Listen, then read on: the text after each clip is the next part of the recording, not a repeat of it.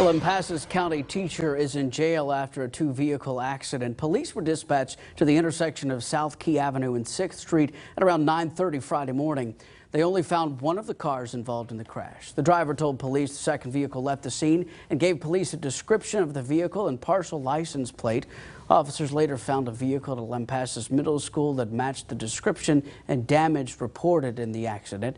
57-year-old Michael Foreman, teacher at Lampasas ISD, was arrested, charged with driving while intoxicated.